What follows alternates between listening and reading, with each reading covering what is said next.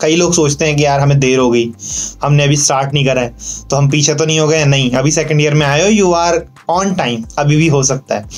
आपको एक तो बात बहुत क्लियरली समझनी चाहिए दैट आपको लीटकोड एंड कोडफोर्सेस पर जाकर अपनी प्रैक्टिस को स्टार्ट कर देना है, उसमें बिल्कुल भी डिले नहीं करना है।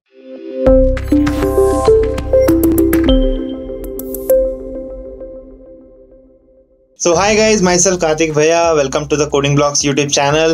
तो आज की इस वीडियो में I'll be telling you how you can utilize your second year in order to get the best out of it। तो मैं पहले जो स्टार्ट करूँगा सेकेंड ईयर की यूटिलाइजेशन, उससे पहले I'll divide it into two categories। देखो, पहली वो कैटेगरी होगी जो प्रोग्रामिंग अभी नहीं जानती हैं, they don't know what programming languages, क्या करना चाहिए, कैसे करना चाहिए। एंड सेकंड कैटेगरी इज जिन लोगों को प्रोग्रामिंग आती है, they know how data structures and algorithms are and how you can use them in order to solve certain problems. तो जो पहली कैटेगरी है दैट डजंट नो कि प्रोग्रामिंग क्या है, इट इज़ हाईली रिकमेंडेड कि आप पहले एक बार डेटा स्ट्रक्चर्स एंड एल्गोरिथम्स का हमने एक रोड मैप निकाला हुआ है already, you can check out the link and उस पर्टिकुलर लिंक पे जाके आप समझो कि क्या करना है। अब ये ध्यान रखना ज़रूरी है कि सेकेंड ईयर के अंदर यू आर नॉट लेट। कई लोग सोचते हैं कि यार हमें देर हो गई, हमने अभी स्टार्ट नहीं करा है, तो हम पीछे तो नहीं हो गए। नहीं, अभी सेकेंड ईयर में आए हो, यू आर ऑन टाइम, अभी भी हो सकता है। तो डेटा स्ट्रक्चर्स को आपको पूरा एक्सप्लोर करना है। कोई भी एक लैंग्वेज चूज करो, C++ और जावा, एंड स्टार्ट डूइंग इट। तो I am assuming because you are in second year, तो आपको थोड़ा टाइम ज़्यादा डिवोट करना पड़ेगा। तो 6 months और 7 months is more than enough in order to be excel in data structures and algorithms. हाँ, बाकी की प्रैक्टिस वगैरह की जो चीज़ें होंगी, you can watch this video. अभी हम आगे जाकर डिस्कस करेंगे कि once you know it how you can practice.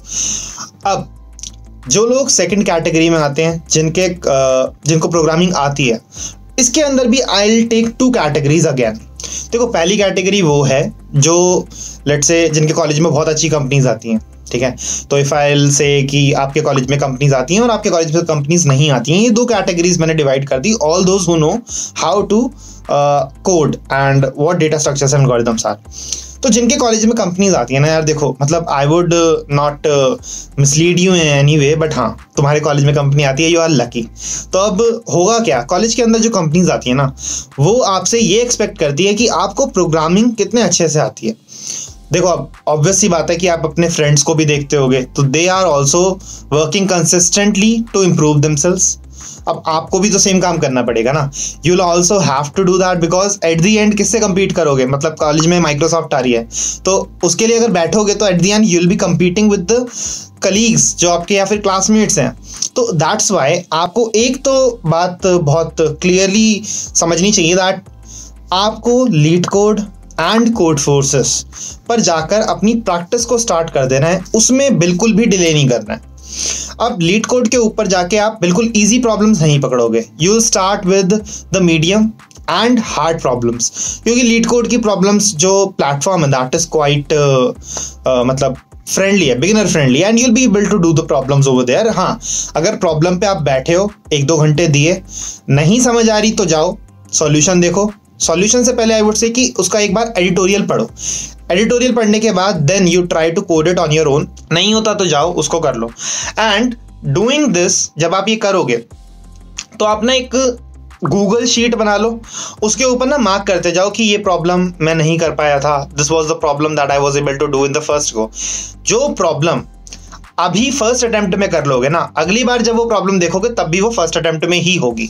तो इसलिए उन प्रॉब्लम्स को करने की नीड नहीं है दोबारा से, बट हाँ, there are must be certain problems जो आप फर्स्ट अटेम्प्ट में नहीं कर पाए हो, उन्हें नोट डाउन कर लो, ताकि एक बार उनको आप गो थ्रू कर लोगे when ever you will start revising the things. तो एक बार जाके उनको देखना इज इंपॉर्टेंट।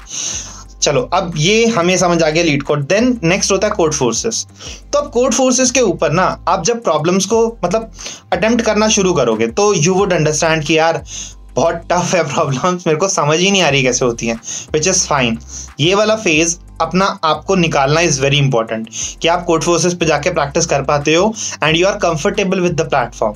तो you need to do that. अगर आपने प्रोफाइल्स नहीं बनाई है कोडफोर्सेस एंड लीटकोड पे, गो and make it, and then you start doing all those particular problems over there. अब Codeforces पे भी ना एक टेक्निक होती है कि आप जब Codeforces पे जाओगे तो जाते के साथ ही आपके पास ना वहाँ पे कॉन्टेस्ट होते हैं अलग अलग तरह के. div 3 होता है, 2 होता है, 1 होता है. 2 and 1 पे इनिशियली जाने की जरूरत नहीं है. Start with div 3. div 3 का A B C D try करो कि इनको मतलब आप करना शुरू करो. अब ना हर प्रॉब्लम की कुछ रेटिंग होती है. तो लेट्स से आप स्टार्ट करते हो, आपने स्टार्ट करा 1100 रेटिंग की प्रॉब्लम से, 1200 रेटिंग की प्रॉब्लम से. आपको दिख रहा है यार मैं इसकी प्रॉब्लम्स के अराउंड ही प्रॉब्लम्स कर पा रहा हूँ. तो आप क्या करोगे, आप नेक्स्ट 200 रेटिंग ऊपर की जो प्रॉब्लम्स होंगी उनको पकड़ोगे. आप एक्चुअली में Codeforces पे जाके फिल्टर लगा सकते हो and you can select the problems जो वहाँ पे आप देख सकते हो कि इतनी इतनी रेटिंग की प्रॉब्लम है. टॉपिक वाइज भी उधर आप सॉर्टिंग कर सकते हो. तो उसकी एटलीस्ट जाके 20 प्रॉब्लम्स करो. अब 20 प्रॉब्लम्स करने के बाद होता क्या है कि ठीक है आपकी प्रैक्टिस तो चल रही है, but how would you know कि एक टाइम्ड एनवायरनमेंट में आप उस चीज को कर पाओगे नहीं कर पाओगे. तो फॉर दैट मतलब Codeforces पे ना कॉन्टेस्ट होते रहते हैं. div 3 भी होता है, div 2 भी होता है और div 1 होता है, बट उसमें आप अभी नहीं बैठोगे. तो div 3 एंड div 2 को आप अटेम्प्ट करना स्टार्ट करो. div 3 से स्टार्ट करना ट्राई करो कि इनिशियली यार मैं 3 प्रॉब्लम्स का टारगेट लेके चल रहा हूँ, मैं 3 प्रॉब्लम्स करने की कोशिश करूंगा. जब 3 होने लगेगी तो चौथी प्रॉब्लम. तो धीरे धीरे बढ़ेगा. जब आप 3-4 प्रॉब्लम्स div 3 की करने लग जाओ, then move on towards div 2. तो div 2 के मैक्सिमम टू मैक्सिमम आप C और D तक जाओगे, इसके आगे नहीं जाना. मतलब आपको अगर मैं बोलूं ओवरऑल जर्नी में you should be able to solve at least 1800 to 1900 rating के questions. You will be good to clear any placement round. ये होगा मतलब that would be a done deal. अब ये जो मैंने चीज बताई जिन लोगों को प्रोग्रामिंग आती है जो आपस में compete करेंगे, देखो इट्स वेरी वेरी मतलब एक बहुत पर्सनल चीज है कि whether you enjoy doing competitive programming और not. If you are not enjoying it ना, मतलब लग रहा है यार बहुत मतलब जबरदस्ती कर रहा हूँ, then it makes no sense to go towards competitive programming. And जो Leetcode है that is not competitive programming, उतनी ज्यादा नहीं होती है उससे. हाँ Codeforces पे थोड़े आपको CP के क्वेश्चंस मिलेंगे, तो just take care of that. Leetcode तो करना ही करना है. Codeforces is something which you will go once you are comfortable with Leetcode. अब नेक्स्ट जो फेज आता है ना, जिन लोगों ने ये कर लिया, मतलब मैं मान रहा हूँ कि 3rd सेमेस्टर के अंदर जब आप स्टार्ट करते हो अपना सेकेंड ईयर, 3rd सेमेस्टर के अंदर you will start doing this things. ठीक है, आपने 3-4 महीने ट्राई करा. अब नेक्स्ट में आप क्या ट्राई करोगे, आप डेवलपमेंट की साइड एक्सप्लोर करो. जो आपका 4th सेमेस्टर होता है, एक्सप्लोर डेवलपमेंट इन दैट. क्योंकि देखो जब आपने कोडिंग स्टार्ट कर दी, ये तो जब तक आपकी प्लेसमेंट नहीं हो जाती तब तक आपको करनी है ना. अब डेवलपमेंट के पार्ट में आपके पास बहुत सारे ऑप्शंस है. वेब डेवलपमेंट है, ऐप डेवलपमेंट है ना, और machine learning, data science, there are many things which you can go to. अब वेब डेवलपमेंट के अंदर भी बहुत सारी मतलब टेक्नोलॉजीज हैं. आप देखोगे उसमें node.js है, उसके अंदर फ्लटर है, उसके अंदर Django है, पाइथन के दोनों फ्रेमवर्क्स हैं, and then we have Ruby on rails, तो रेल्स है. तो अब हम कौन से पर्टिकुलर फ्रेमवर्क को पकड़ें, तो most recommended one is node.js. node.js के अंदर क्योंकि जो ब्राउजर होता है ना वो एक लैंग्वेज समझता है which is JavaScript, and node.js के अंदर भी जावास्क्रिप्ट यूज होती है. तो उतना ज्यादा टसल नहीं होता है, बिकॉज आप कोई मतलब इनिशियली ऐसा प्रोजेक्ट तो नहीं बना रहे हो जो मतलब कंपनी स्पेसिफिक हो, किसी कंपनी की रिक्वायरमेंट हो, यू आर लर्निंग स्टफ, तो you can go towards that. There is no harm in doing that. तो डेवलपमेंट में the most recommended thing is node.js. तो उसको जाओ, उसको एक्सप्लोर करो. अब होगा क्या कि जब आप अपने 4th सेमेस्टर के अंदर ये चीज स्टार्ट कर दोगे ना, तो you will start building some projects. तो आप उसमें प्रोजेक्ट्स बनाओगे, उसके अंदर आप बेसिकली ई-कॉमर्स साइट बनाओगे, उसके अंदर आप हो सकता है कि अपनी एक पूरी पोर्टफोलियो क्रिएट कर लो जिसके थ्रू आप एक्चुअली दूसरों को दिखा सकते हो कि ठीक है these all things are which I have done. अपने Leetcode, अपने Codeforces, उस पर जो भी आपने क्वेश्चंस करे हैं उनकी प्रोफाइल्स भी डाल सकते हो, जस्ट टू शो कि what you were doing in your second year. अब चलो हमने डेवलपमेंट का जो किया, दैट्स इट. नेक्स्ट जो फेज आता है ना हमारा इसके बाद, वो होता है बहुत ज़रूरी. दैट इज हमारे जो प्रोजेक्ट्स हम बनाते हैं ना, हम जनरली अपनी लोकल मशीन पे, सिस्टम पे बना के रख लेते हैं. That's not how it works. आपको अपने प्रोजेक्ट्स को गिटहब पे लेके जाना इज इम्पॉर्टेंट. तो आपको ये इंश्योर करना ज़रूरी है कि what ever you will do, B it development, B it mobile development, तो आप उसका कोड गिटहब पे डालो। तो learn how Git and GitHub works. तो गिट एंड गिटहब जब आप सीखते हो, obviously that is something which is a part of web development itself. तो जब आप बोलते हो कि आप वेब डेवलपमेंट कर रहे हो, तो GitHub is something which is obviously included in that. तो वो चीज़ आप करो and upload your code on the GitHub site so that you can share it with others. अब डेवलपमेंट के अंदर ना, जब आप अपना रेज्यूमे बनाते हो, तो रेज्यूमे के अंदर यू वुड फील कि यार कुछ लिखने को नहीं है, मेरे पास कुछ है ही नहीं, मैं क्या डालूं इसके अंदर। तो अब उसके अंदर ना जो आप डालोगे, that is something which is contest. तो आप देखोगे लीटकोड पे भी रेगुलर कॉन्टेस्ट चल रहे होते हैं। एवरी संडे आई थिंक सुबह 8 AM वो पर्टिकुलर कॉन्टेस्ट होता है। तो डू अटेम्प्ट दोज कॉन्टेस्ट। उसके अंदर आपकी जो रैंक आएगी ना, अगर अच्छी रैंक आती है, तो you can list down that in your resume. आप उसको रेज्यूमे में लिखो and that will help you to get shortlisted for organizations. Codeforces की कुछ अच्छी रैंकिंग है, रेटिंग है, उसको लिखो, वो हेल्प करेगा। कुछ प्रोजेक्ट्स बनाए हैं वेब के, उसको अगर आप रेज्यूमे में लिखोगे तो बहुत हेल्प होती है। These are the things which helps you, क्योंकि रेज्यूमे के अंदर और क्या लिखोगे, ये थोड़ी लिखोगे मैंने मतलब इनिशियली टेस्ला के साथ, एलन मस्क के साथ काम किया, ये तो नहीं होने वाला। तो that's why you need to have some basic freshers projects. अब जब ये हो चुका है, इसके साथ साथ ना ये चीज़ ज़रूरी होती है कि हम जब डेवलपमेंट कर रहे हैं, हम अपने डेटा स्ट्रक्चर्स एंड एल्गोरिथम्स को छोड़ नहीं देंगे।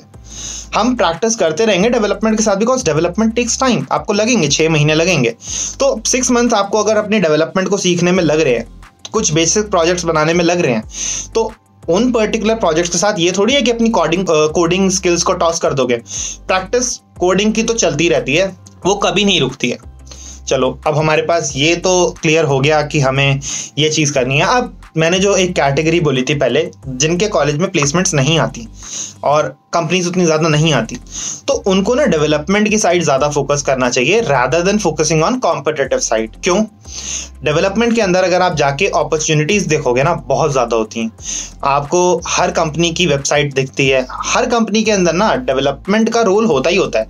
Nobody is going to ask you कि मतलब मेरे लिए डेटा स्ट्रक्चर्स का कोड कर दे। हाँ, data structures is important, but web development अगर आप डेटा स्ट्रक्चर्स के साथ सीख के ऑफ कैंपस जाते हो ना, तो you have a certain skill set जो आप एक्चुअली में कंपनी के अंदर यूज करोगे, डेवलपमेंट करोगे आप एक्चुअली में।